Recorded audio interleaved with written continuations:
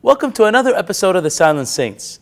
In the previous episode, we discussed, can I be holy but not strange? And the reality is, we really shouldn't try to be strange on purpose unless it's necessary for us to be strange in certain situations.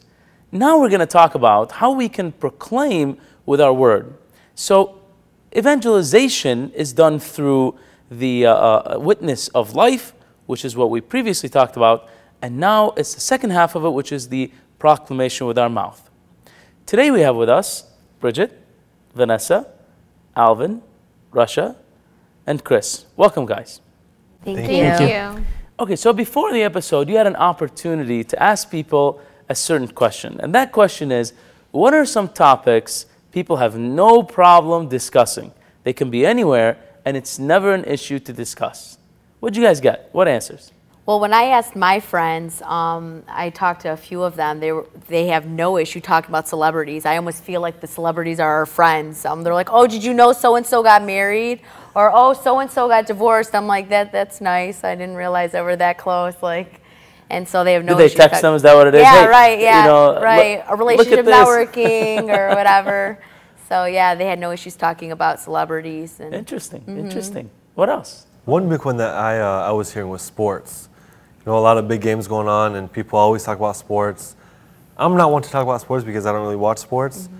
But even when somebody's talking about sports in front of me, I'll act like I'm interested, just because I almost don't know how to tell them that I don't watch sports or pay attention to them. So it's almost easy for anybody to talk about sports, even me. Yeah, that's true. Chris, you're a sports buff, aren't you? I like sports.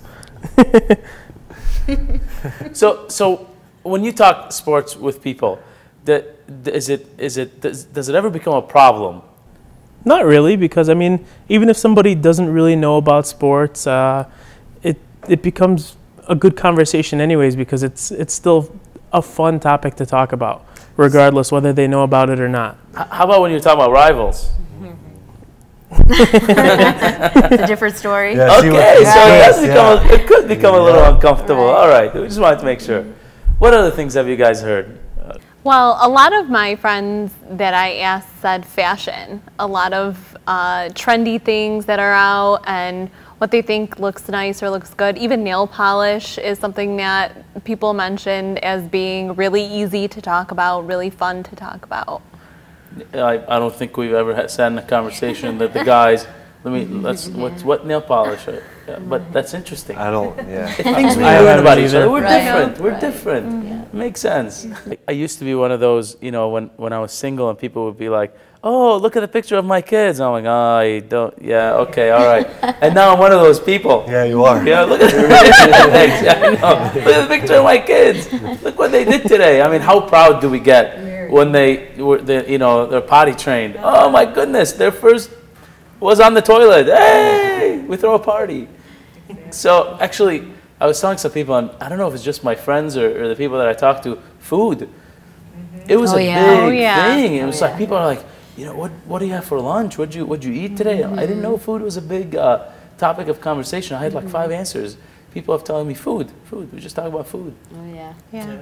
I had a lot of friends also say current events. So, you know, current foods that are trendy too, but current events, things that are happening on the news right now, globally, and how things are affecting us, all of those things come up in conversation really easily. Very good. So the topic today is, we're talking about Jesus, we're proclaiming Jesus, but many people feel anxious talking about Jesus. Whatever it is, and this is maybe the question to all of us here, and as you are with us, why do people feel anxious talking about Jesus? Why? Why is it a problem talking about Jesus? I think it's because you're not sure where people fall. Do they believe in Jesus? How much do they believe in Jesus? What level they're at? So it's just an uncomfortable topic because you don't know who believes in what and how far their religion is, and I think it's just an uncomfortable situation. I find it like where sometimes people even feel like annoyed when you bring up Jesus. They're like, oh gosh, like again, like here we go. And And so you get a little bit rigid and uncomfortable to talk about Jesus, and because you're not really sure, like, you don't want to be that person that, like, everyone's like, here she goes again, and it makes you uncomfortable. I feel like people would almost be afraid, out of fear they don't like to mention Jesus. Like with me, if somebody came up to me and started talking sports, I would just kind of go along with it and say, yeah, I heard about that, or I knew the game was on, or somewhat. But I feel like if I mentioned Jesus to that same person, they would almost like, well, what's this guy talking about? Or they would almost feel like, I feel like they would almost be afraid to learn more.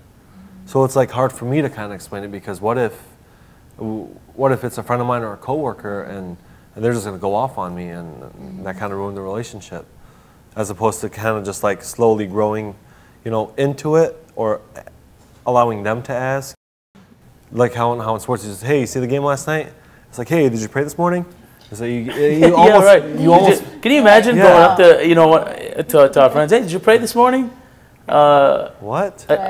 But I feel like it would depend on who you'd be asking. Like if it was someone Catholic, it might be a different situation versus asking someone that's non-religious. Well, did you pray this morning? And I'd be like, what do you mean? But sports or weather, everybody, I don't know, believes in it, you know? You know, it's almost like you're going to offend somebody by asking the question, whereas if you were like, did you watch the game? No, I didn't, you don't feel guilty. But if you're like, did you pray? They're like offended, and we get so careful to offend them when we offend God. But it might be a private thing too. It could be something more personal. Like, did you pray? Like, I'd be like, that's not your business. What, did you watch the game? Yeah, I watched the game. Yeah. But did you pray? I mean, you know, it's more like personal. I think that question becomes a little bit more loaded. Is what's the intention behind asking that question is going to be at the forefront of our minds, instead of, you know, it's just a conversation starter, like how's the weather, or have you seen this that happened on the news the other night. And asking that prayer question is something that could have different levels for different people, no matter where you are, honestly. Even if you're someone who is very close to God, if you were to ask someone, you know, if you went up and asked your local priest or nun or someone, hey, did you pray this morning?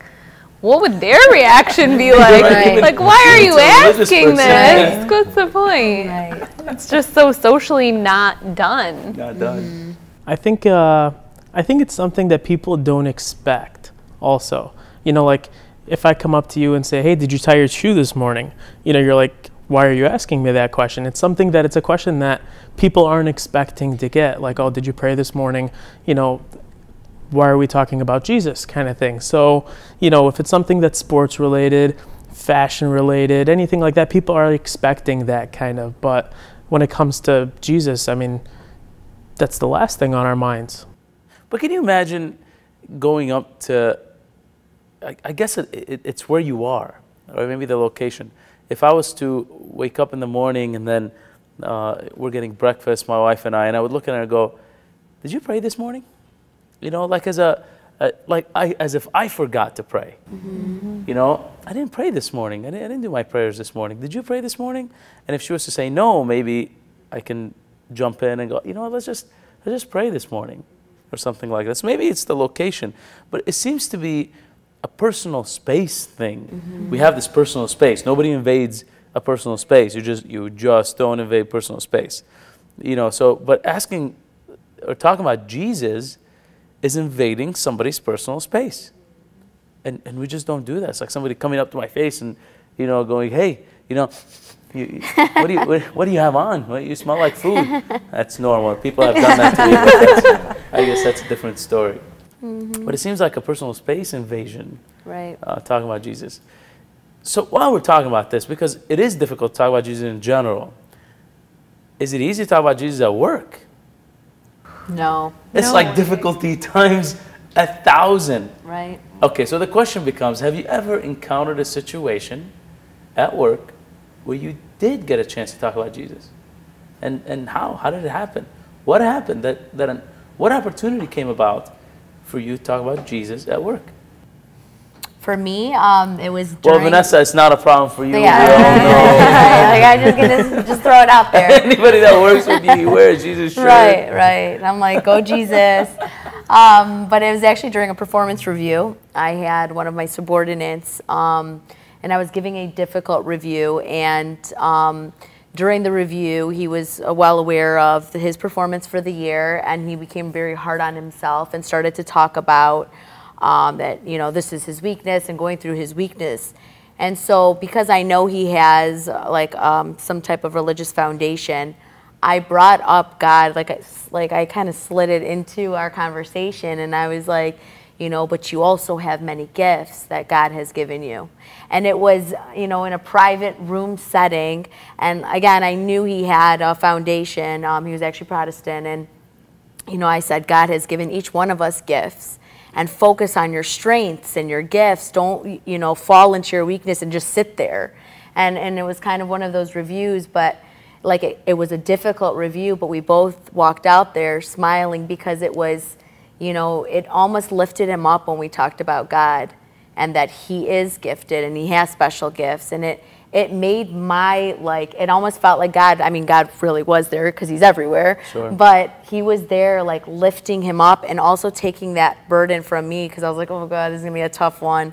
And so that was just one example of how, I brought God into our conversation, and it wasn't typical. I mean, you don't have this corporate America. You're not going to have a review and be like, no. So, yeah, that was my experience. Nice. Mm-hmm. Nice. It's a really cool experience. I spent a lot of time in retail and just having different people come in. And I remember specifically there was a person who found a $20 bill and walked in and was so excited to spend it that, she commented on it and she said, you know, this is my free $20 bill and I found it on the ground somewhere. And I said, wow, you're pretty lucky. God has blessed you. And she's like, all right, yeah, okay. And she just kind of went with it. And I just snuck it in just a little bit. Mm-hmm. And she seemed to appreciate it. And I was thoroughly excited for her. And I think that that's probably why. She saw my excitement for her, that she appreciated it. It's nice. Yeah. You slipped it in. Mm-hmm. That was pretty good. We plugged it in. Right. Forgive me. It's the new word. Right. Now we use plug. Right. For those who are watching, I know that. I'm not that old. It's just to use the proper word for yeah. I actually had a really cool experience. It was a time where the Muslim holiday of Ramadan was happening, and I had a patient and she was in the chair and we were going to be doing some dental work on her, and she said, hold on, am I allowed to have some dental work? And I said, I don't know. And so she's like, no, I think I Googled it, I'm okay. And I said, okay. So we started going on, but I noticed a Mary pendant around her neck, and I said, so I was confused. Okay, and I said, so that's a really pretty necklace. And she said, would you like it? And I said, no, I just, it's really beautiful. She said, well, let me tell you the story. And apparently what happened is she had a really difficulty time getting pregnant. And she went to the doctors and they told her that she needed to start, she had some issue and needed to start these injections that were super expensive. And she said, so I came out of there and I just started bawling. I didn't have the money, and there's a church in front of me. And I said, Mary, please, just you help me get pregnant. And she said, that month I got pregnant. I didn't use anything, no. Wow. And it was kind of cool that she brought it up, and I was confused because I'm like, is she Catholic? Is she not Catholic? Mm-hmm. So she's like, from now on, I just wear this Mary pendant around my neck because she's helped me. Wow. So it was cool that she brought it up, which made me feel comfortable talking about it. That's very beautiful. Nice, very nice, beautiful. Well, I work in sales right now, so sometimes like I'll have customers come in and at the end of the sale I'll sometimes close with have a blessed day. So the reactions are pretty funny sometimes with that.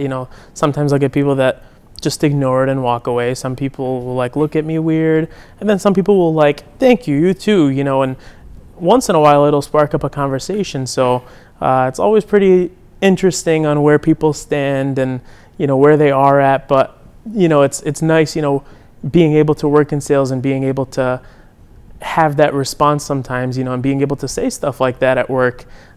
So it's pretty fun sometimes. Something as simple as that, right? Something as simple as that, yeah. Alvin? It's funny because it's happened to me a lot of times where I did have an opportunity to talk to coworkers at work about the faith, about any faith of that. It works out perfect because the company I work for, in the building, the next door, there was a church. And my company expanded to that next door, so the church, they moved to a bigger location. And when customers walk in to my work, they notice that we've remodeled, and they would say, "Oh, we didn't even notice it was this big." I would always say, "Yeah, there was a church next door." I would throw a joke in there like, "Yeah, there was a church next door. We got rid of them." And the person would laugh, and I would laugh too. I'll say, "No, I'm just joking. They moved to a bigger and better place. Like I'm having for them." And then I would mention, "No, I'm Catholic myself." And 9 times out of 10, the person would tell me their faith. And most of the time they'd be Catholic, actually. It's a pretty Catholic area. And then so just that, like it started off as a joke, we'd both be laughing. And then I'm able to ask them, "Oh yeah, so you go to church around here?" And kind of just lead into more questions. It's probably not going to last very long because, people walk in every day and say, "Oh yeah, you guys remodeled." It's like, yeah, so I mean, if they're walking again, they're not going to ask again, so I won't be able to do it. But it's been working pretty good for me right now. I'm taking advantage of it too. Can you imagine a customer walks in for the second time, we tell the story, and they're like, "Okay, this guy's up to something." I've heard the story before. I actually, every now and then what I do, whenever I'm presenting something at work, in meetings, we're usually sitting in a big meeting room. At least there's, 10 to 15, in some cases 30 chairs in the meeting room. So I always, on purpose, take a chair, empty chair, and I just put it, in the back. Somewhere in the back behind me, or, I make it kind of noticeable. And every now and then somebody would ask me, "Why did you move that chair and put it in the back?" And I say, it's personal reasons. I don't think you want to hear it. And they would say, "Well, no, it's okay. I really want to hear it." And I would say, "But it's religious. You don't." And suddenly they become really interested. And then I go, whenever I come into a meeting, I'd like Jesus to be sitting, so that's his seat. And they would, and then from there the conversation start. "Oh, wow, you're religious, you're this." It opens up conversation. Very good, very good. I think we're headed in the right direction. We're going to take a break, and when we come back, we're going to talk about how really we can talk about Jesus in a comfortable way, or maybe in an uncomfortable way. Let's see, because it's going to involve some family, it's going to involve some friends. Stay with us. We'll see you after the break.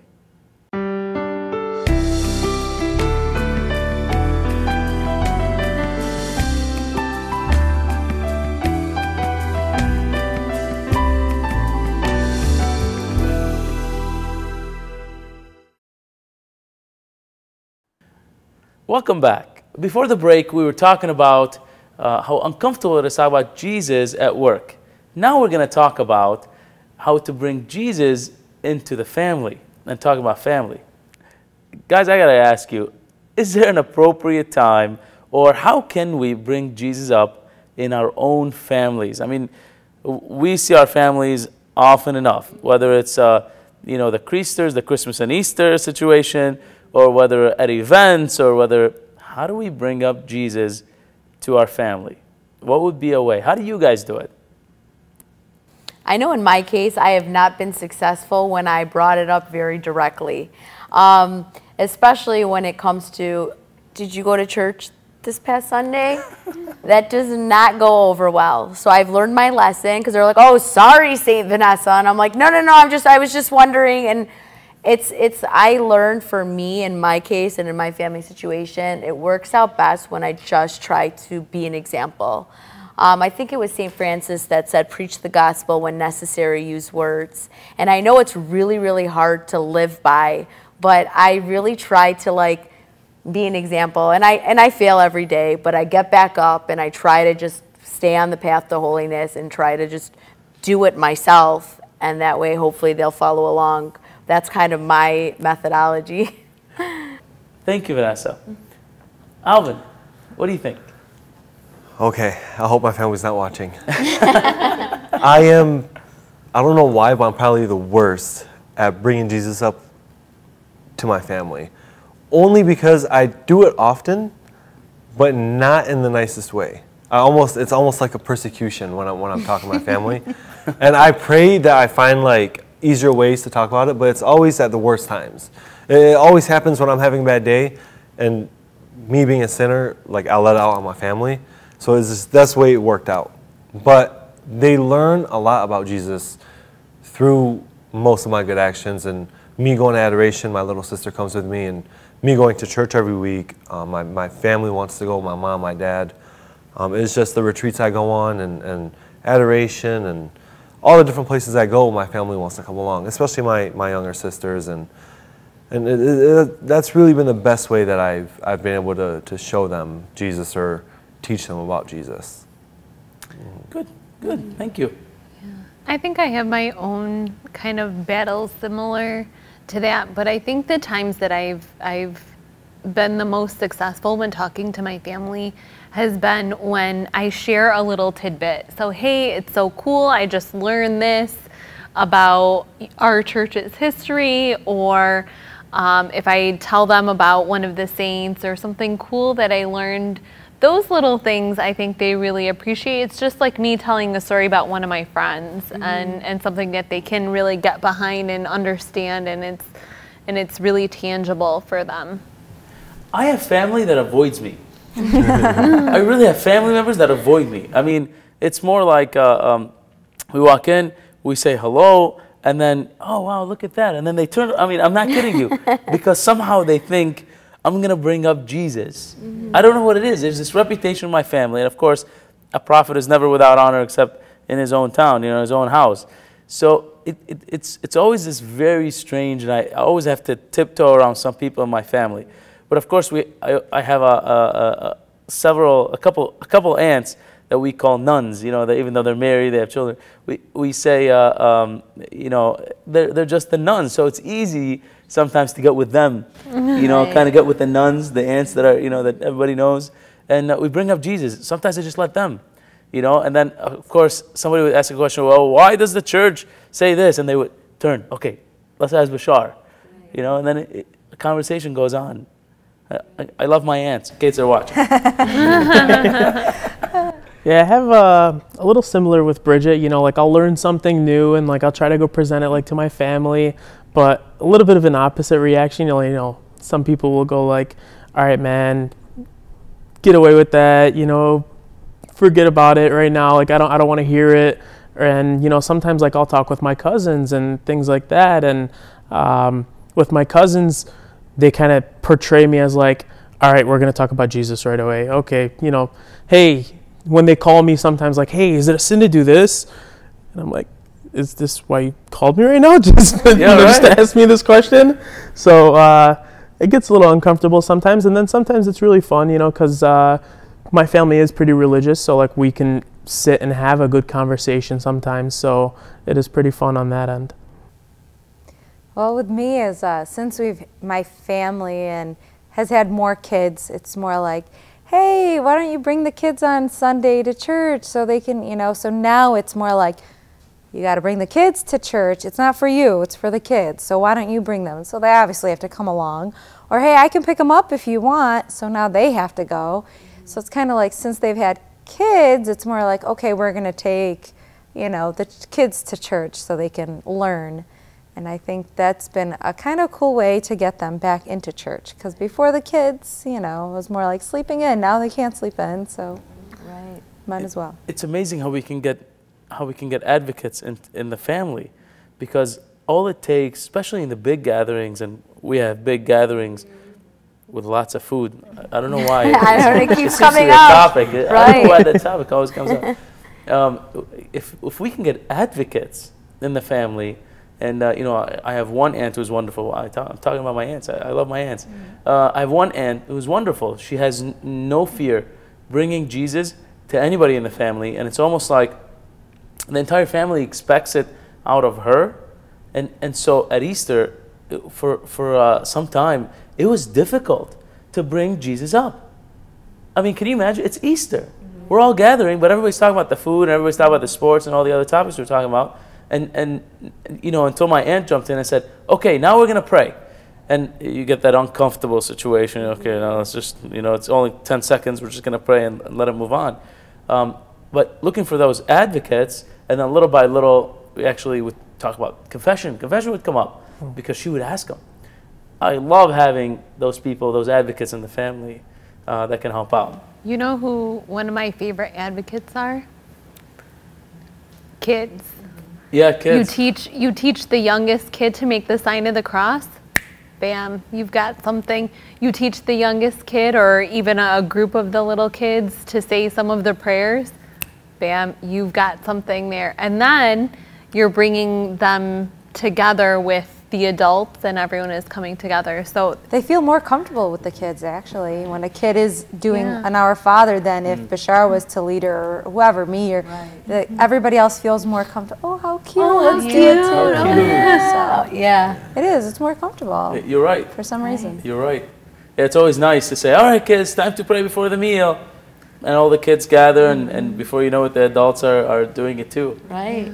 That's the simplicity, the simplicity. childlike mentality is something to get everyone together. Right. Let the children come to me, as the Lord said. Beautiful. All right, so now the next question is a little bit difficult. And to a person who's not married, how do you think they bring up, or that a married person should bring up Jesus to a spouse? So not every spouse is on the same level, we'll say, but how should Jesus be brought up in a relationship? And I'm looking for a single people's perspective first, and then maybe we'll talk about the married people's perspective.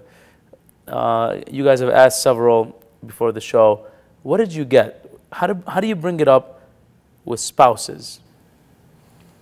Well, I guess being from a single person perspective, and I know I've talked to my single friends, like, I love the saints, so I've learned, like, from my family and my cousins are like, okay, that's great you love the saints, but you don't need to tell the guy on the first date every saint that you love. You're going to freak him out. So lesson learned, note taken. So now I just, if they ask me, like, how has your week been, or, what have you done? Well, I went to church on Sunday. The homily was great. I, like, bring it in very subtle ways, but I don't stand it too long. I do it very, like, slowly and just kind of like leave a little breadcrumbs. And that's been my experience. And friends, similar cases myself, especially ones that are pretty devout Catholics, they bring up Jesus in a very subtle way. And we've all talked about it. We laughed about the experiences where we, like, didn't find that balance, or we, like, did, like, a brain dump on the first date, and it was really funny, actually. I look back and laugh now, but so.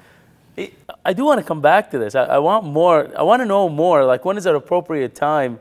Maybe we'll ask this question, and then we'll come back to the spouses one. When is an appropriate time to bring up Jesus in a beginning of a relationship? Oh gosh, that's a hard question. It's a hard question. And honestly, it really just depends on how comfortable you are with that person. And if you're talking about everything, then you're able to say, okay, I have a friend, his name is Jesus, and we hang out a lot, and this is where some people goes, will receive it. Now. I know. Check please. Sorry, continue. And well, it becomes one of those things where you have relationships with a lot of different people. The relationship that you have with Jesus is similar, at least for me. I guess I can only own it for myself. The relationship that I have with Jesus is similar to the relationship that I have with some of my friends. And if I'm going to talk to someone and tell them about the relationships I have with some of my friends, I'm going to also tell him about the relationship I have with Jesus. And that's one of those things that has to go hand in hand in my life. And so I want it to be something that he's aware of. So if I'm telling him that, I spent time with friends over the weekend and some of the things that we did, then I'm also going to tell him about some of my feelings about Jesus, and if he wants to share some of his feelings. And it's kind of important to make it so that it's a no pressure sort of thing. When you're talking about your feelings, everyone is entitled to their own feelings. Right. You have your own feelings about Jesus. I have my own feelings about Jesus. You have your own feelings about football, I have my own feelings about football too. They could be the same. It might be, and that's what we'll figure out, right? So that's what I'll figure out with him. And I probably, like Vanessa was saying, I probably wouldn't bring it up the first time we go out, but I think that, you know, Jesus is an important person in my life, so the earlier the better. The earlier the better. Okay. Yeah. Why did you say the earlier the better? Because if he's not friends with Jesus, I don't know if I can be friends with him. It's a very true thing. There you go. It's just a level of importance. Yeah. That's right. And we could be friends. I just don't know if we could be the best of friends. Yeah, like the next level. Yeah, the next friends. Spouses. Yeah. I think it's really situational also. You know, some people that are going on a first date might already be friends with that person, so they already know some things about them, whether, you know, they already have a relationship with Jesus or not. It really falls into, like, if it's like a blind date or if it's a setup or something like that. And even in those type of situations, if it's a setup, you know, you're going to ask the person setting you up, like, what do they like? What do they like to do? You know, things like that. So a lot of times, you know, if it's such a question so important to you, it's something that you'll ask or anyways. So, I mean, unless the person really doesn't know, it kind of like flows in probably, you know, within the conversation, you know, maybe the first hour, maybe the first 10 minutes, maybe the second date, you know, depending on, I think, how naturally it would flow probably. So I think what we're saying is we should feel it out, right? We should try to see how things progress. You know, I hate to say it this way, maybe see if I'm attracted to this person first, and if I'm not, maybe use Jesus as a... I'm just kidding. But it is, you know, it's an important topic. It's an important topic to discuss. Yeah. And the sooner the better, whenever the appropriate time. I know several people that go into a relationship 6 months later and they haven't talked about, you know, Jesus or the relationship or how to pray together or things like that. And I always wondered when is this going to come up? So it's interesting. Yeah. It's interesting. One of the times I had asked a couple of my friends about this, and one of my friends actually said, I'm in this situation right now. Wow. And she said, I'm dating this guy and I don't know how to ask. How do you ask that question? How do you bring it up?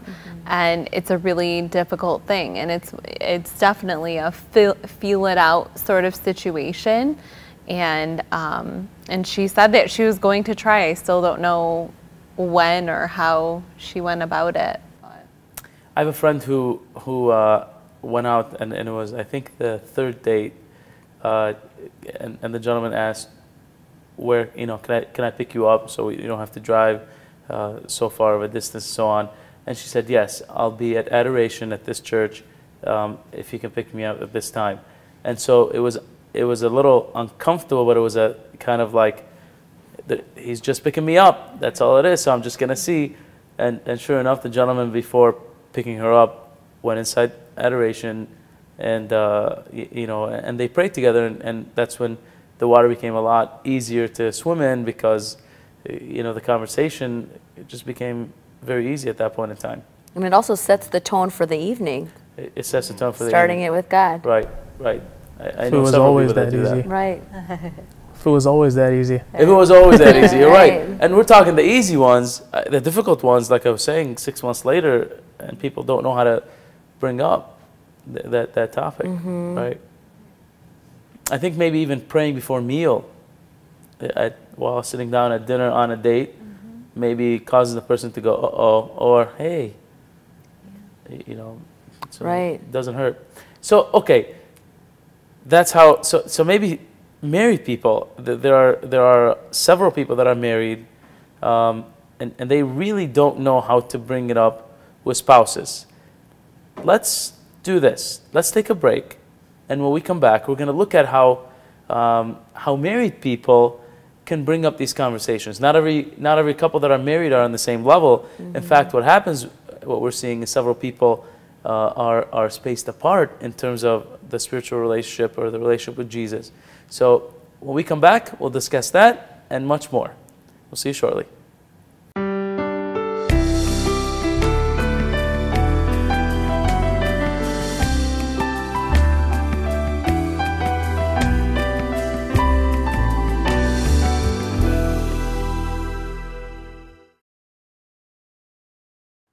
Welcome back. Before the break, we were discussing bringing Jesus into the family and bringing Jesus up on a first date, some very difficult situations. Now let's see how we can bring up Jesus into spouses and how to really bring up Jesus properly. So what do you guys think? From talking to people and us being, being in a marriage, how do we bring up Jesus? Not everybody's on the same level. We know several people that are not on the same level. In fact, I hear it all the time, my husband stopped going to church, or my husband doesn't go to church as often, or my wife doesn't and doesn't pray. How do we bring up Jesus among spouses? What do you guys think? My husband knows, from the beginning I went to church every Sunday, so he kind of just started joining me. And then I feel bad saying this, but I kind of didn't give him an option. I said, so when do you want to go to church, Saturday or Sunday? It wasn't like, are we going to go to church? When do you want to go to church? They're like, okay, we can go Saturday, I want to sleep in Sunday or whatever it is. And then once we had kids, it was like, we got to take them to church because they have to learn to sit in church and whatnot. So now, even when I don't go or I'm out of town, he will go on his own, which is kind of cool because it didn't happen before. Sorry, not to try to throw him under the bus, but it didn't, So now it just becomes a ritual. Okay, so what are we going to do this week? Are we going to go Saturday or do we have time Sunday morning, So I kind of don't give him that option. I kind of say, when do you want to do it? Because we are going to do it. Beautiful, beautiful. Some of the friends that I spoke to that are married, they told me a common thing. It was prayer. They talked about prayer and the power of prayer, and most of them was women I spoke to with their husbands kind of struggling, not going to church or not praying, and or being too tired to go to church on Sunday morning. So they talked about like persevering and perseverance in prayer and how it really helped the marriage. And I thought it was great because of course it's example, but it's also the power of prayer. And it was a common theme with my friends that I had talked to, and the feedback that they gave me, they're like, a lot of prayer. And one of the couple, one of my friends, it took a few months. Another one took 3 years. So, I mean, God's time, but never give up on the prayer. And that's kind of what I got out when I talked to some of my married friends. It was very true. Before we'd go to sleep at night too, at first when we got married, I'd kind of be like, am I going to pray together? What are we going to do? So I'd just kind of hold his hand and I'd just start praying. And then a couple days we'll be like, do you want to start the prayer? And now that we have kids, I'm like, well, why don't you go put Julia to sleep? And we always have to pray with her. So why don't you go put her to sleep and pray with her? So that's how prayer is awesome. You're right. We actually, my wife and I developed this thing, where Jesus says, if 2 or 3 gather in my name, I will be in their midst. So what we do is every night we open each kid's door and we hold hands and we say a prayer together, and now Jesus comes into that child's room.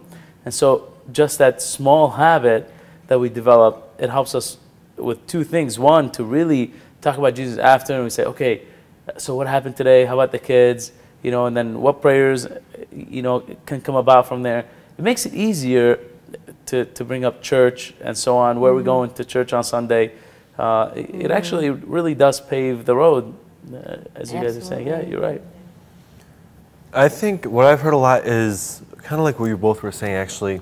When one of the spouses is already doing something and the other one is kind of peeking and just like, okay, like I'm just sitting here, I might as well join, almost kind of.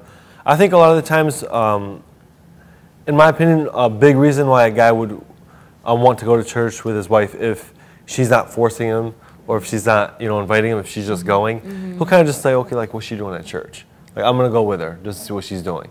Almost to keep like tabs on her, and then little by little he'll start getting used to it and just start going. And the same thing is prayer at night, kind of like she's praying, she's sitting up praying, and then like how you did, just take his hand and start praying, and it's kind of almost like you said, becomes like a ritual, something that they get used to, and I could see that happening in a lot of marriages. We're making it sound easy. I think there are some that are very difficult, but I think there's something about meeting the person where they are. So, and of course, how to bring up Jesus. But so if somebody's not at a level, I think it would be important to kind of. I know some people that have told me they do an exchange.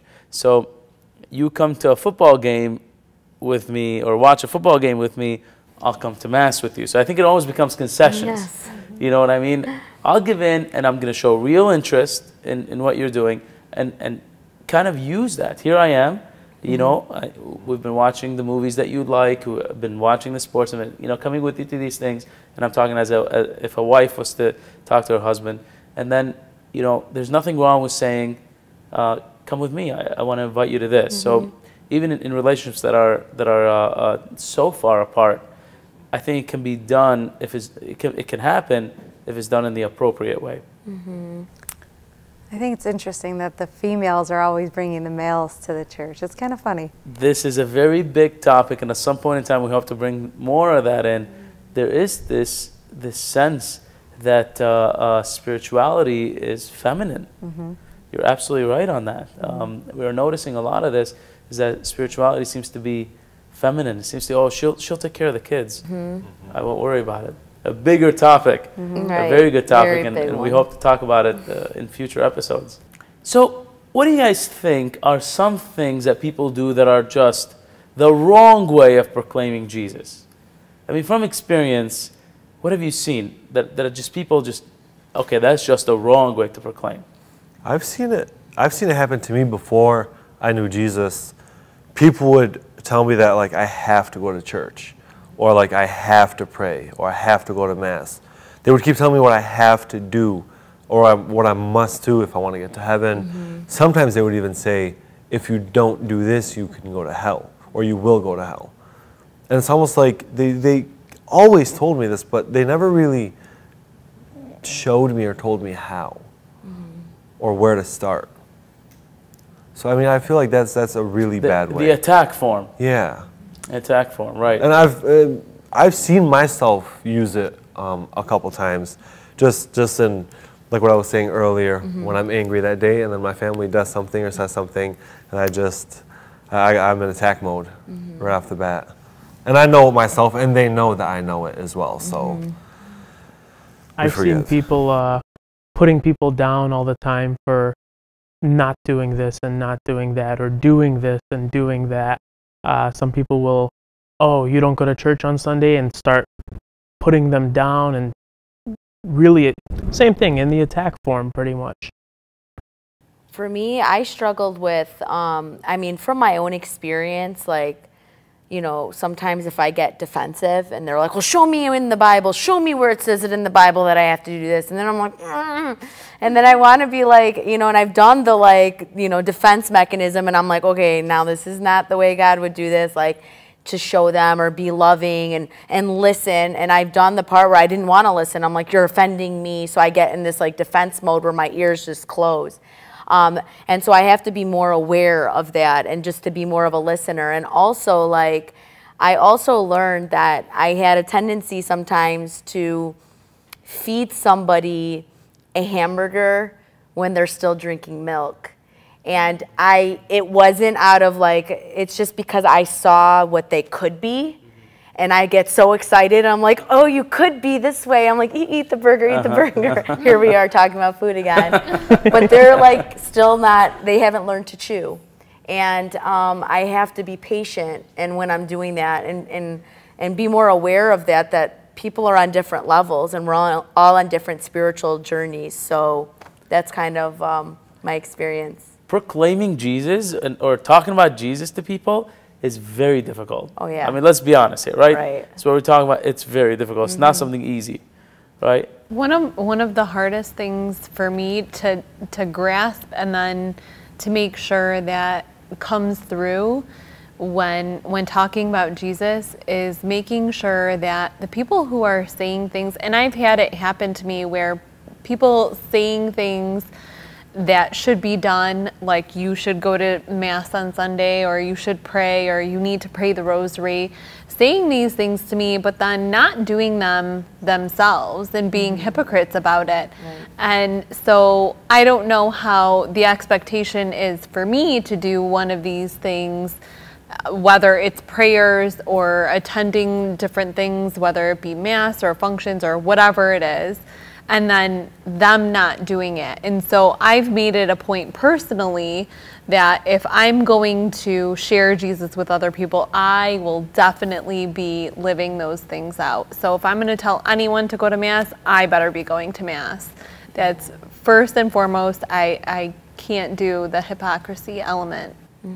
You're right. And actually, it's very difficult in the beginning of spirituality, when somebody's entering into spirituality, to say, oh, look, you should do this, you should do this, you should do that, because that's what they learned. This is usually the beginning phases. I mean, I used to do it. I did it to my family members until they said, you need to either stop going to church or stop badgering us. You know, pick whichever one you want. And then I realized in talking to them is because I would say things, and then, you know, on a different note, I would become angry and yell or things like that. The normal, you know, faults come out without kind of regard for the spiritual, and they come out, oh, this is the churchgoer, here we go. You know, like you're saying. So you're right, it's absolutely wrong. I feel like the funny thing is we do that more towards our family, where we lose patience, but with strangers, we don't do that so much, and we kind of just take a step back, and maybe because you love them so much or whatnot. But I also find judging. I don't want to judge. You might be a sinner, I am a sinner too, but it doesn't mean that you're going to hell or whatever, because only God can judge and God can decide at the end. So you kind of have to just work with them and just show them the right way, or not the right way, different ways of looking into things, and they might appreciate it more. So while we're on that, thank you, Rasha, for leading us really into that. If a viewer is watching, and maybe we can end with this, what advice would you give a viewer, maybe not only on how to proclaim Jesus, but also what to proclaim about Jesus? What has Jesus done for you that can be shared with somebody to help somebody see Jesus for who he is? What would you tell them? I mean, I would make sure that I tell them that God is love. And if you show that love, you are showing God. You are that example. I think for me, I would tell you, my brothers and sisters, that never give up and be raw and vulnerable. Jesus, sometimes we get intimidated by him, but we have to remember that we were created in his image and likeness, and we are a reflection of him. So we all have weaknesses. So if we just have awareness of our weaknesses and almost sweep our weaknesses and our sins away, the reflection of Jesus will show more and more through you, so that you will be able to spread Christ's love just by being present in his joy, because they'll be able to see Christ in you. So that would be my advice. Mine would be something that I learned from experience for myself. This would go for you, or if you're trying to tell somebody around you, is really Jesus Christ has been through almost everything that we can go through. He's been bullied, he's been beaten, he's been tempted by the devil, he's died, we're all going to die. One thing I like to tell people is that Jesus Christ will meet you exactly where you're at. I've said it before that you don't have to prepare yourself, you just have to let him know that you want him to meet you, and he'll be there. And that's what I like to use the most, is that he's not going to hide from you because you smell, he's not going to run away from you because you're a bully. He's not. He wants to come towards you, but it's up to us to invite him, to open the door. And I just know from experience that he will meet you exactly where you're at, no matter where you are. Amen. Rasha, what do you think? What would you tell a viewer? So like you guys all said, Jesus is love. He's just wants the best for all of us. So just try to be a good person. Try to pray and do what makes you happy, and meet people at their level. Don't attack.